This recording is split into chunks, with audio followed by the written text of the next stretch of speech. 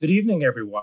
I'm Dr. Gerald Grunwald, Dean of the Jefferson College of Life Sciences, and it is my pleasure to welcome our Textile, Philadelphia University, and Jefferson alumni, as well as our additional guests and current students, faculty, and staff, to the latest in our ongoing series of events during our Jefferson College of Life Sciences anniversary celebration. Tonight, we are here to honor and to hear from Dr. Marcell Martinez, the inaugural recipient of the Jefferson College of Life Sciences Alumni Association's Early Career Alumni Award. Marcell, we are very proud of you and your accomplishments, and we look forward to hearing your story about your journey with us, and since your time as our student and now as our alumnus. I want to extend my thanks to the JCLS Alumni Association Board, our Jefferson Office of Alumni Affairs and Assistant Vice President for Alumni Relations, Jeffrey Spence, for supporting tonight's event, and of course, as well, to all of our alumni for your dedication and support of our university, college, programs, students, and faculty. As you will learn in a moment when she is fully introduced, Marcell Martinez is in fact a double alumnus of Jefferson, of our Life Sciences East Falls Campus Biochemistry undergraduate program, as well as our Center Cities College of Pharmacy PharmD program. As I indicated last week when I discussed the history of our combined university, we are one Jefferson, and we are building bridges between our campuses, programs, students, faculty, and alumni. Thus, Marcell's journey perfectly represents this theme. It is my pleasure to now introduce Dr. Jeffrey Ashley, Professor of Chemistry in our Department of Biological and Chemical Sciences in our College of Life Sciences, who will introduce our awardee. Jeffrey? Thanks, Jerry, and good evening, everyone. Thank you for joining us this evening on this special occasion. First, I would like to say happy 50th birthday to Jefferson College of Sciences. On that vein, many thanks to Dr. Jerry Grunwald for providing just over 2 weeks ago, Jerry. I think it was a fascinating historical narrative on the college's existence from its birth to half a century ago to present day.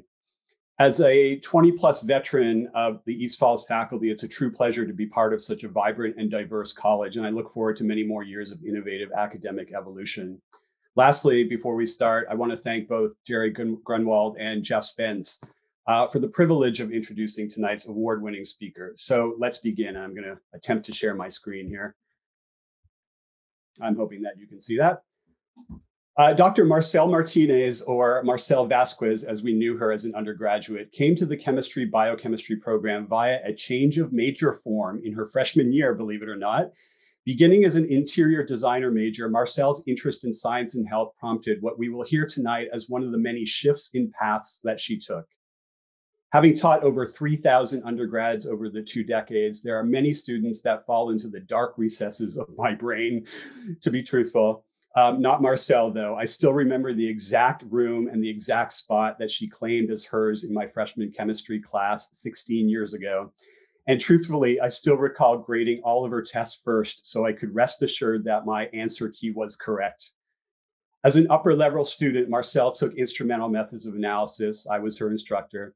This is where her intelligence, her unwavering motivation, and her constant curiosity collided wonderfully and productively before my eyes. I got to witness a rising star in the making. In this course, she chose to complete a research project that looked at the timely and novel issue of formaldehyde in imported clothing. Mixing the disciplines of chemistry, toxicology, and even business, she presented her findings at a local conference, and they were very well met. We later had a chat about how she could get even more research experience. Consequently, she applied for and was awarded a prestigious NSF REU summer grant to conduct research at the Academy of Natural Sciences in Philadelphia. Marcell conducted research on a NOAA Sea Grant funded project that summer and was hired to continue her work by the Academy in the years to follow. For many long hours and very many hot hours, I would say, in the field collecting samples, to many long hours in the lab, she amassed a large, impressive data set and a deep understanding of an emerging set of contaminants within the highly contaminated ecosystem that we know locally as Tinicum Marsh.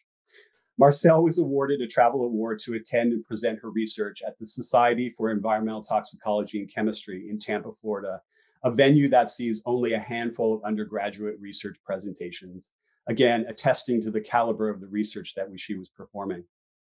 From there, Marcell was essentially It was essential in the production and eventual publication of her research at the Academy of Natural Sciences. She can even say that she's a cover girl now because the journal she chose to publish in highlighted the research on their cover.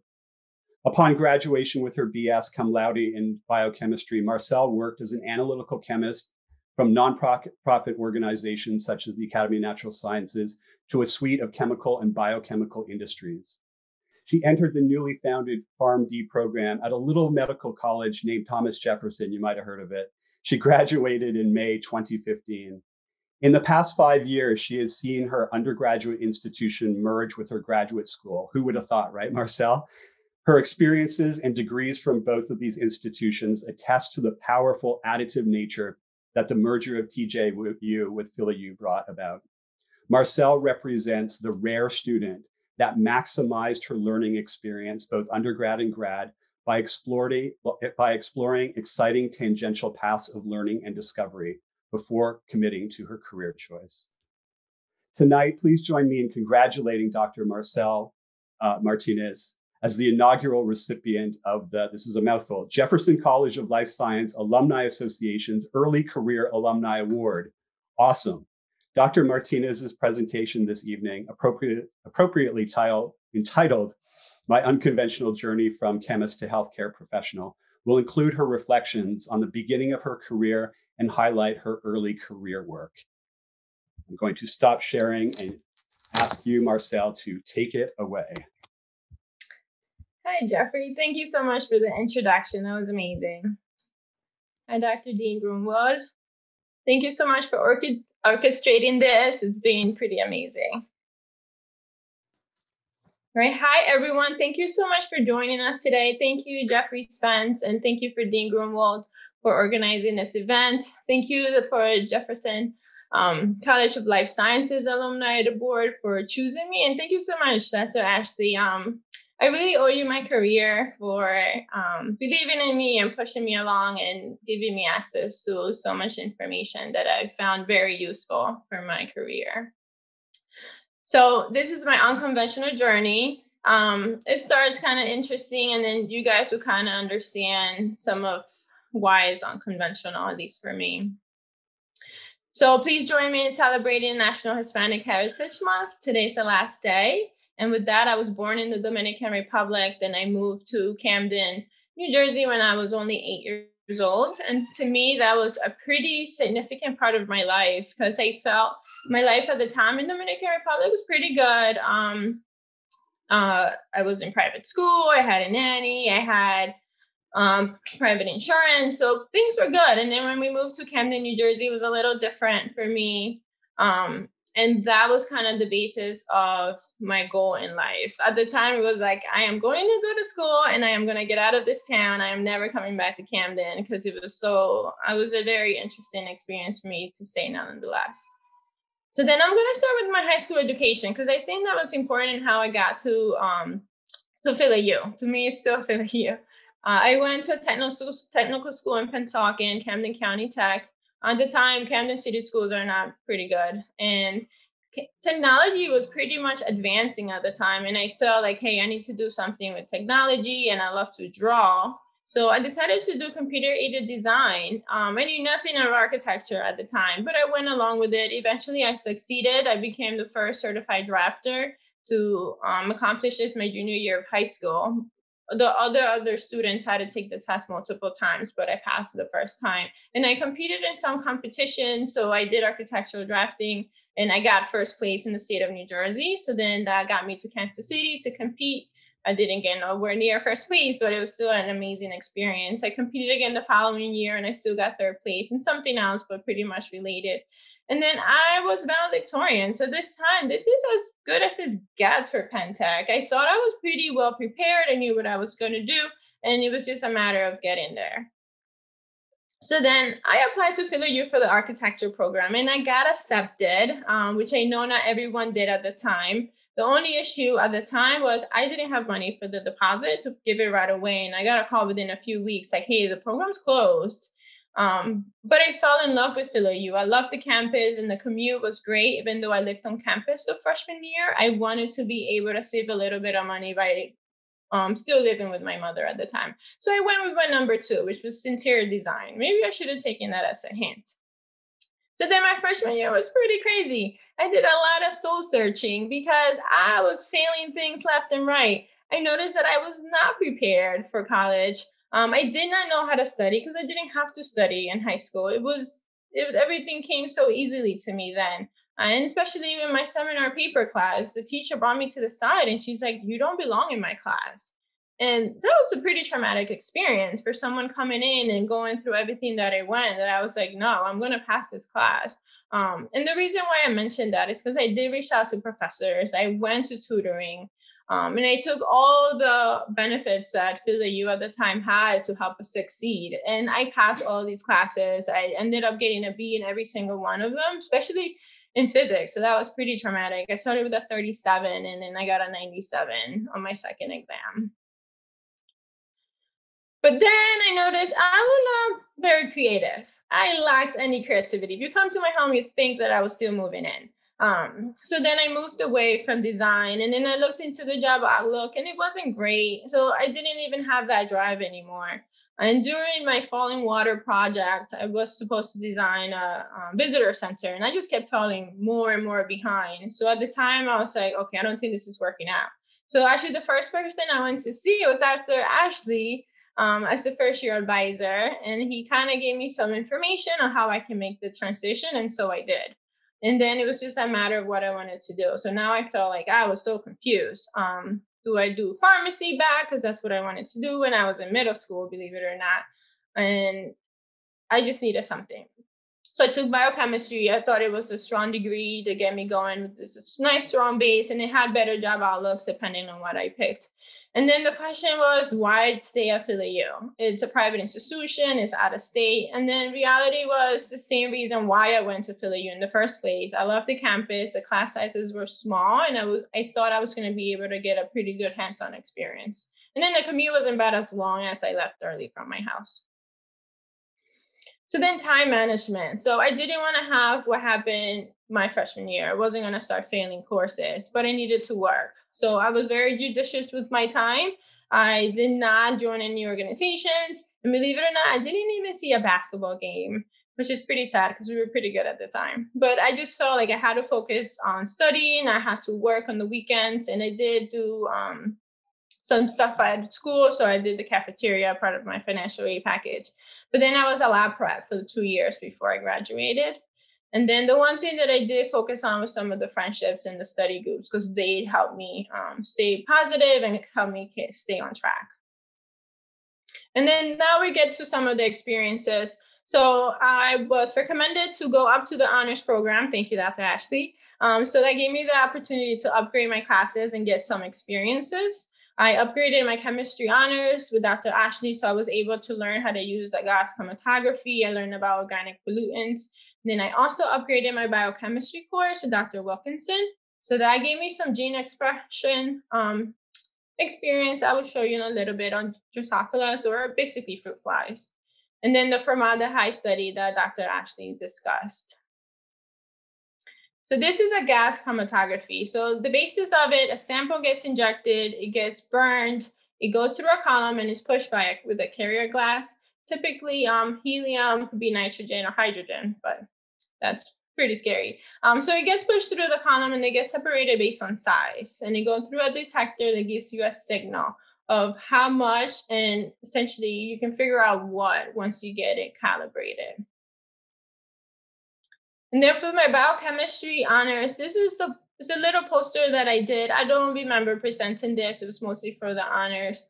But it was interesting in that we can start like affecting how proteins get transmitted and how they can be silenced in DNA.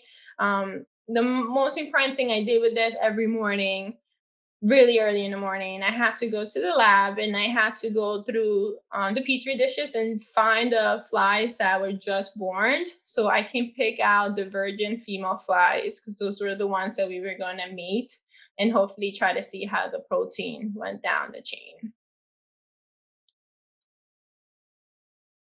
Right, and this is the study on the formaldehyde and imported apparels. I did have Kelly to do this with. It was a pretty interesting study, and yes, there is formaldehyde in your fabrics, especially when you buy them from the store, to wash everything that you use, especially if you have sensitive skin.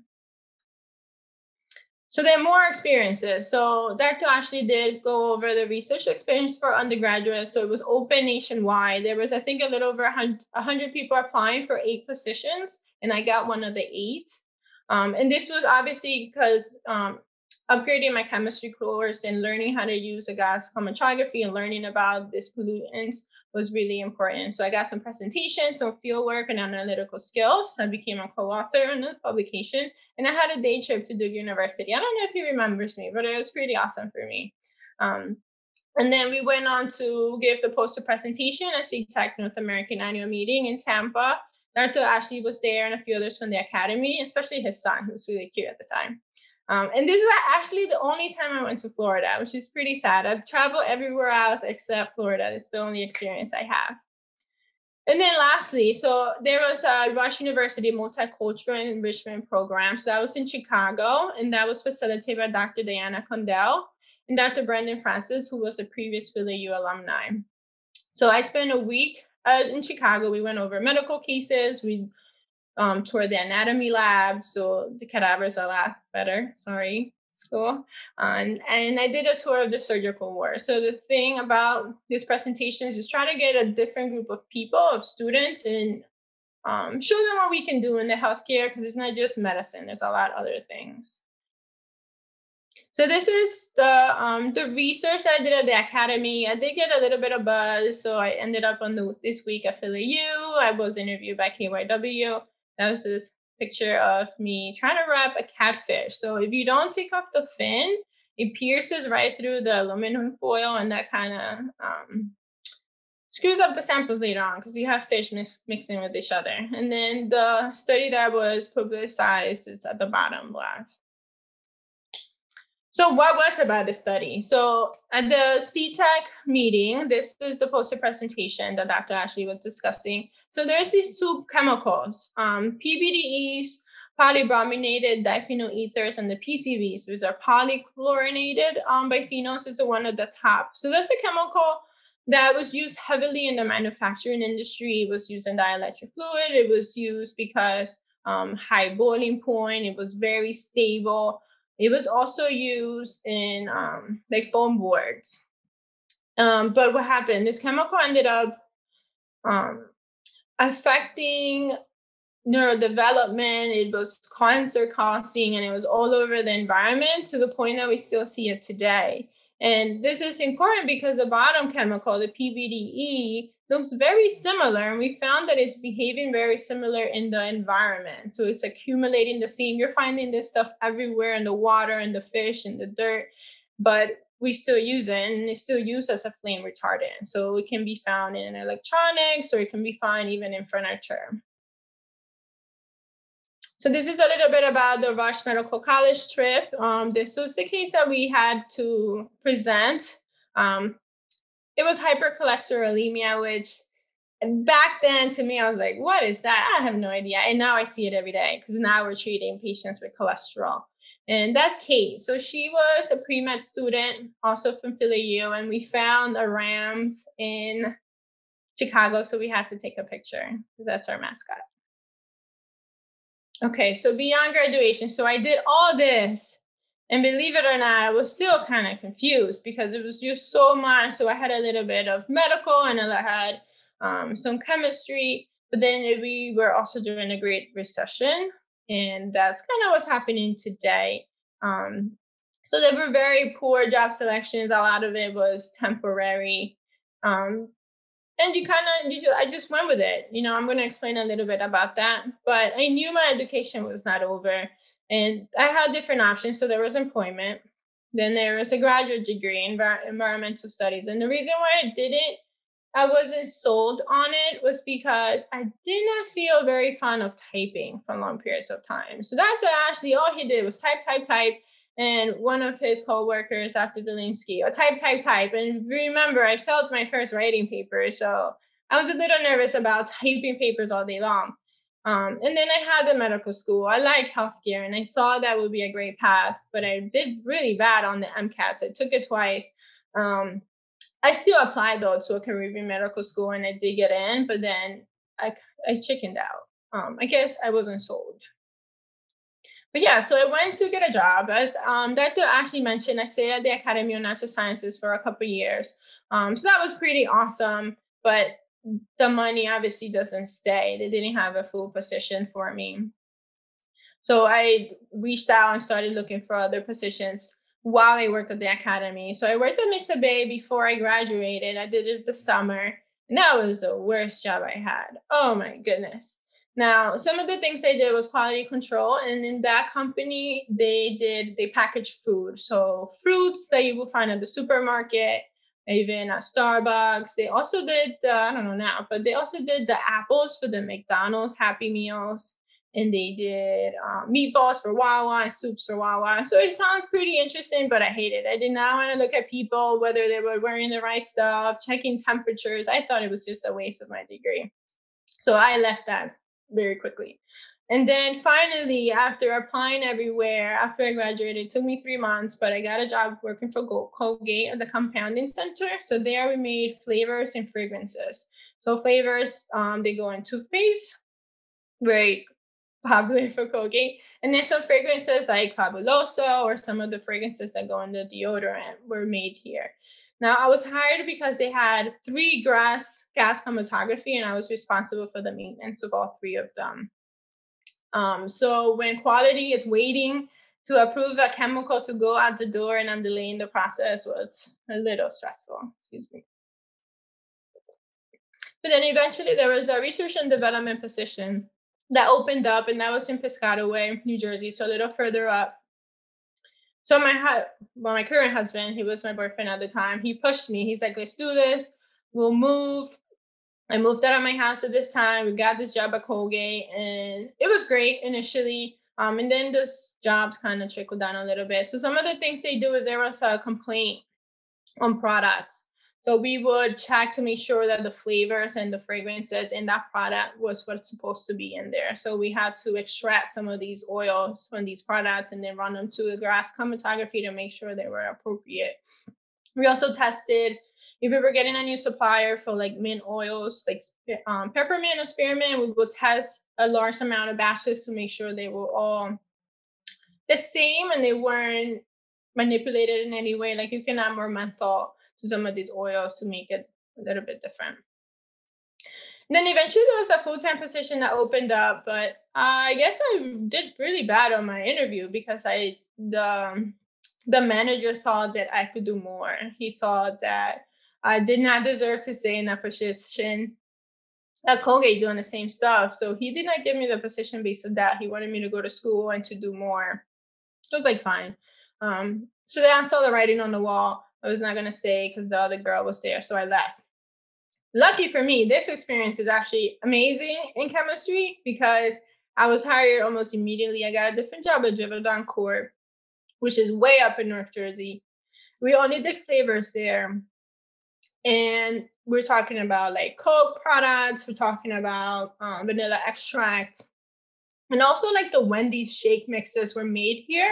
And we just had to make sure that everything that went out was up to spec. Coke did not play. They were not going to take anything that was not made appropriately. But at this point in my life, I was like, no, I can do more. So then I left that place and I took a month off to study for my PCAT, which is a pharmacy entrance exam. And I did well, which is good. And then my boyfriend at the time, he pushed me. He's like, you know what? Don't worry about the car payments. Don't worry about the apartment payment, your student loan. I got you. Let's just do this. So then I did that. And then while I was applying, I looked for another position. So that was at Firmenich. Excuse me. Firmenich, so that was just fragrances. So we're talking about fragrances for candles, for plugins, perfumes. And I started learning the differences between sensitive perfumes versus like a really fancy perfume, like Oscar de la Renta. And the price does make a difference. So the ingredients that go into the better perfumes are better. if you buy something that's sensitive, does not mean that it's better or anything. It just means that it has more chemicals in it. All right. So then after that, I finally got into pharmacy school. So this was at Jefferson. At the time, they were not fully accredited. I was the fourth graduating class. But you know what? I think Jefferson knew what they were doing. They've been around for over 100 years. The medical school was decent, as you say. So I went with them. And then at the same time, I got a job as an intern at Walgreens. And that was a weekend job. I felt like you always need experience. But then now, because I knew what I wanted to do, I was a little bit more active in the organization. So student body government, leadership life. And then I did poster competitions, and the poster presentations never go away. So I did 2 independent competitions. And that is my future goal. I do hopefully plan to own at least 1 pharmacy. And if you talk to my husband, he wants to own 20. So we'll see. And then around this time, before I graduated, I did get married, and we'll go back to that. And I did get a position offered by Walgreens for a full-time pharmacist in the fall, which was interesting because I started spending money before I even had money. That's not good. So then my postgraduate life. So I had some interesting graduation gifts. So our graduation was on a Wednesday. We signed for a house on Friday, and I found out I was going to be a mother the following Tuesday. So there was just a lot going on. Because of student loans, I knew I was going to stay as a pharmacist. I was going to work full time. But a lot of us mothers, we get a lot of external influences about needing to stay home with your kids, breastfeed them to like they're 3, and the PTA meetings and dance. And to be honest, that just did not fit in my schedule. I spent quality time with my daughter, but it was not those things. But I'm still proud, and everything worked out well. So my daughter the other day, I don't remember she had a bug bite or a scratch. My mother-in-law, who's a doctor, was trying to help her. And my daughter, she's 4, she said, no, my mommy is a pharmacist and she's going to make me feel better. So it was awesome. And I just look at my mother-in-law like, that's what happens. And then the reason why I like the community pharmacy, so it's flexible. Yes, there's nights and weekends or holidays and all that. But as a parent, being able to say, hey, can you cover my shift tonight? I'll open for you tomorrow, or having the weekday off so you can schedule your visits.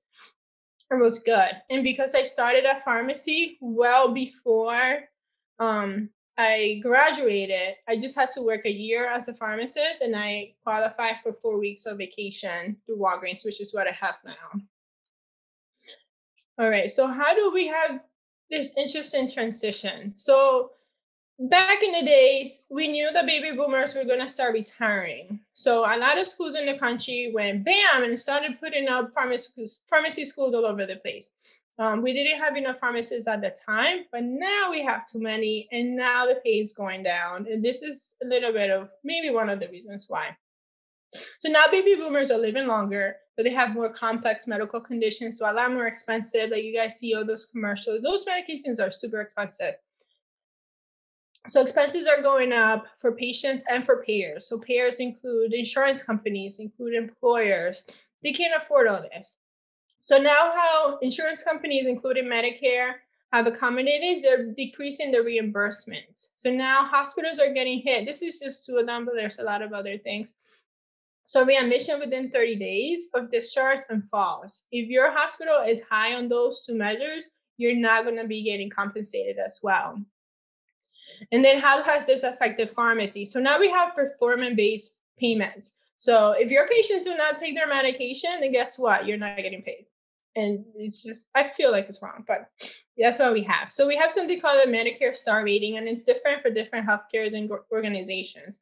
So for Part C and Part D medical insurance plans, the better the rating, so like a 5 stars means patients are healthier, they're taking the medications, they're staying out of hospitals, and it's where you want to be. And you can probably charge more for your insurance plan. But if you, as a pharmacy, had lower adherence, you're bringing down these ratings for the insurance plan, so you're going to get paid less. And some of the ways they've done this is with this DIR fee, so direct and indirect remunerations. So basically, there's a lot that goes into this. insurances don't tell you when this is going to happen. They don't tell you, hey, you're going to give me some money because of this reason. They just occurred. You don't have money to pay for your drugs because you have a DIR fee. So what does this mean? They may charge you because you're in network. They'll take a fee. And if you have poor adherence for your patients, they may take it off from the money they're supposed to pay you. So let's say they're supposed to give you $20 for this medication. They're like, we'll give you 18. So now you're taking a loss of $2 for no reason. Other ways that this is effective, so there are some rebates that happen in the pharmacy industry to help keep the cost of goods down. But Medicare goes, oh, you got a rebate. I need to take some of that money back. So then now Medicare is also taking more money away. So this has affected everyone, independent pharmacy, retail pharmacy, including Walgreens. So how has Walgreens responded? So they opened up this new position called Health Outcomes Pharmacist. It was originally created as a work from home, but in the state of New Jersey, we weren't allowed because of the Board of Pharmacy, some of the regulations. And it started as a pilot program. On day one, it was only 25 pharmacists. And again, I had a really good position. I did not work Sundays. Saturdays, we closed at 4 p.m., but I felt like I needed more time with the girls. So this is how I started making a little bit of sacrifices at this point. So no weekends, no nights, no holidays, but I did take a 20% cut in my salary to do this. But I believed in this. I knew this is what we need in healthcare. And then when COVID came, then now I'm working from home. So now the Board of Pharmacy kind of sped up the approval. So we're finally set up how we're supposed to set up. So this position is meant to improve the Medicare star rating for some of these pay for performance plans. There's several. Before it was only one in 2015, I believe, and now there's more than 20.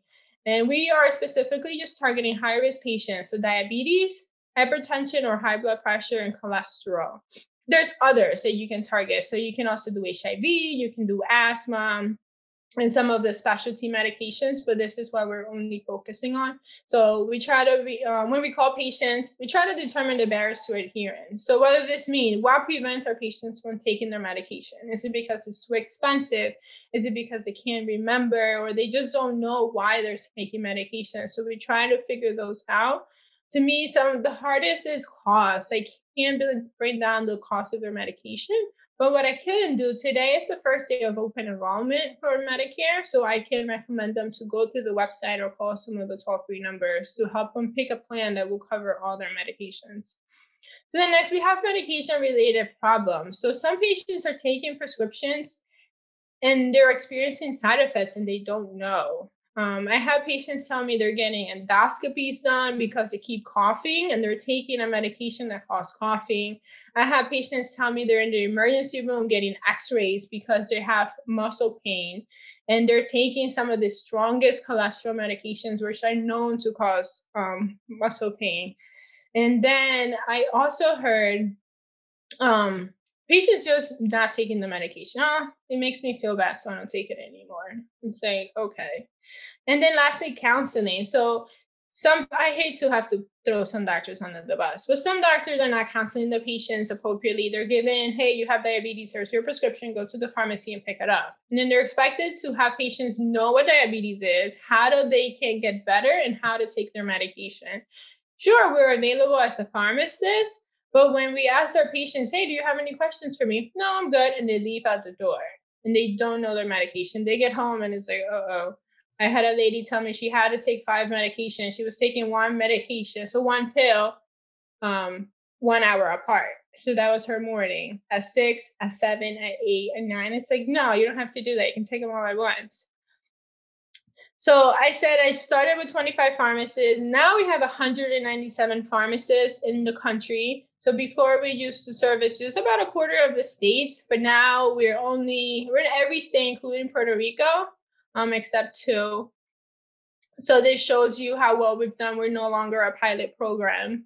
And last year, so before we even had a year mark in the program, they saw that patients that we just called them, right now we're calling them every week, which is a little sad, but they noticed that patients who receive these constant calls were 7% more likely to refill medications. And, that's kind of what we needed.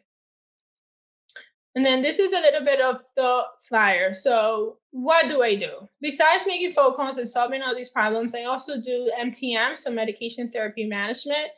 So we will submit claims, for instance, if they're late to refill or if we need to give them a new therapy consultation. We also do CMRs, which is a comprehensive medication evaluation, which is a little bit longer. Yesterday, I was on the phone with a lady for an hour, ended up leaving late, but she needed it. She's like, oh my God, I don't know what any of this is. She was telling me she was diagnosed with heart disease, so coronary artery disease. She was taking anticoagulants. She was taking medications for chest pain. She was taking a ton of stuff. And it turned out that she only had acid reflux.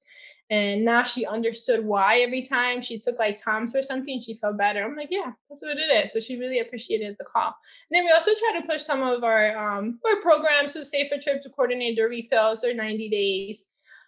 So they can come to the pharmacy every 3 months instead of every single month in automatic refills. So some of these things are kind of challenging for my patient population. A lot of them are at least over 60, 70, 80. So we even had a 102-year-old patient for one of my colleagues. They don't do some of this electronic. They don't know how to do text messages. They don't know email. So when I talk about some of these things, I have to be judicious and offer the service that I feel is going to help them. Because if I give them too much, they're going to end up saying, this is not working.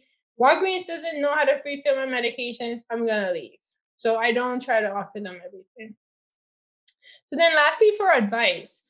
And so one thing that works for me is SMART goals. So simple, measurable, attainable, relevant, and time-based. So what does that mean? Don't tell me you want to become a millionaire in the future, but you're making $30,000 a year and you don't have a side hustle. You're never going to get there. But maybe you want to have $10,000 saved in a year or in 2 years. So that's a little bit more attainable. And I think having a vision board is an interesting way. I just got that email from one of my supervisors. I'm like, I'm totally doing that. So the short-term goal that I have, it's kind of silly, but again, I haven't been to Florida besides the Tampa trip. I want to take my daughters to Disney World in 2 years. So my youngest will be 3. And I'm going to go all out. So I need to make sure I have the money for that because I heard it's kind of pricey. And then you always need to have positive influences, including your employment. So I sneaked in there about my husband from here and there. You need someone that's going to help you become a better you.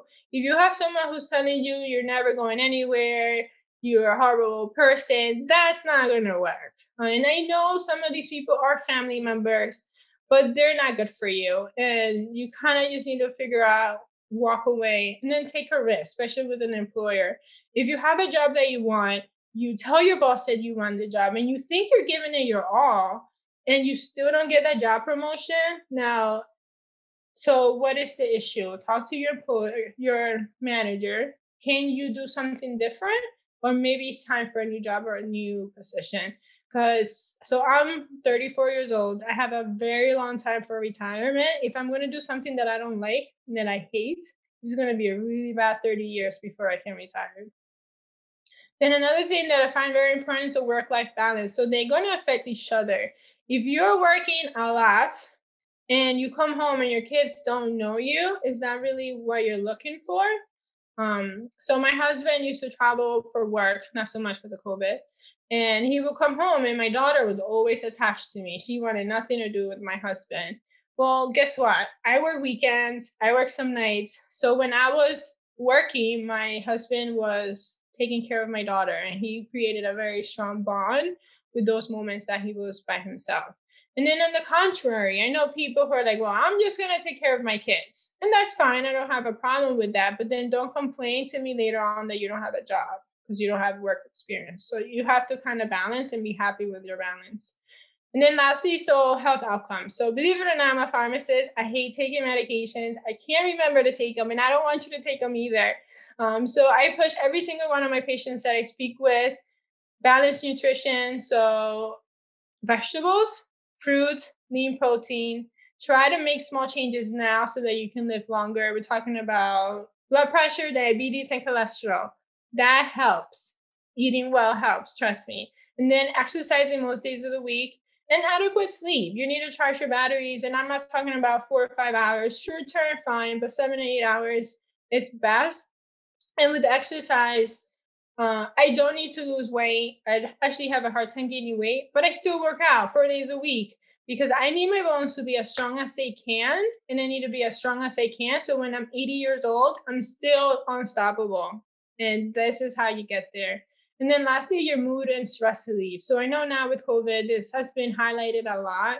And if you're having issues with anxiety or depression, don't go and take a prescription. Don't go and take something. Talk to someone and find something that's going to help you relieve some stress. So for me, I like gardening.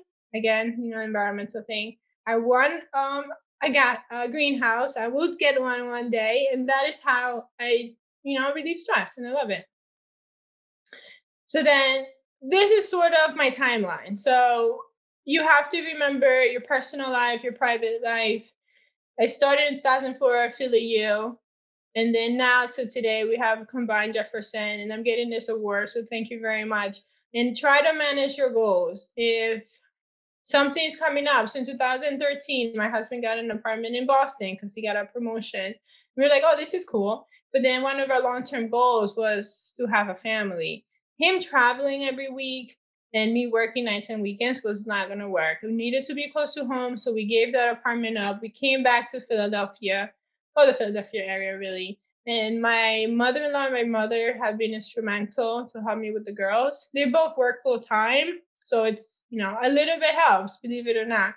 And don't forget, it's all about your home, how you feel, and having a good experience at work and making it feel like it's not a chore. And then that's his last slide. So Camille's on the left, she's 4, and my baby Elise. She's 16 months. And the bottom picture is the baby's first Easter, but it was COVID and there was no photography open. So this is how we celebrate it. All right. Well, thank you guys so much for your time. And we can do some questions and answers now. Thank you, Dr. Martinez. And thank you for sharing your journey and your professional and academic journey. Congratulations again on the Early Career Alumni Award. We're very excited to hopefully present it in person to you at our next Alumni Day. We now have some time for questions. If you have any questions, please use the Q&A button located at the bottom of your screen. And we have some that have already come in. Dr. Martinez, you spoke about the impact of prescription drug costs on your patients and your client base. One of our guests wonders, your thoughts on whether a single payer system or reforms to the insurance programs would help to create a more transparent cost system. It's a good question. I have thought about that a lot. And I think I don't know. So my one thing I'm thinking, as a single payer, you're going to have a large pool on how much you pay. So if you're the only payer, you may not be paying your doctors and your pharmacists as much as maybe they think they deserve. And I think this is bigger in the medical field because you have a lot of different doctors, a lot of specialties, and they take different insurances based on acceptability and reimbursements. So if everyone has the same low reimbursement, I don't know how great quality of healthcare would be. I don't know if that makes sense. Thank you. And another question is really just reflecting back. You've taken time to reflect back on your career path and the choices and lessons that have led you here. Is there a single lesson that you can point to that really has driven you and impacted your decision making? I think some of my early career, like early life, so personal life. One of the things that I try with my daughters, I try to help them be completely prepared and not have to miss anything. And not that I didn't miss anything, but like my Christmases weren't as great. We didn't have like a Christmas tree full of things. So my drive and my determination was getting something, being able to give back to my daughters. And it's probably not the best excuse, but I just had that as my drive, my experiences growing up. I wanted to do the very best that I could. And I wanted to have a good life for myself and for my daughters. And now, like, if I have a job where they're just not giving me what I want, I'm just going to find something else. Excellent. And I think we have time for one more question. And this question is, did you feel pressure from your family to follow a career that paid the most despite your interest? If so, how did you deal with it? So I actually when I talked to my dad, who I found out went to pharmacy school for a very short period of time, he actually told me, "Can you find something easier?" And I was like, "What?" Like, you know that I graduated and I have a bachelor's degree, and he thought pharmacy was too difficult to do something else. So for me, going to pharmacy school wasn't so much about the money. It was about doing something that I loved and that I would enjoy and get a lot out of.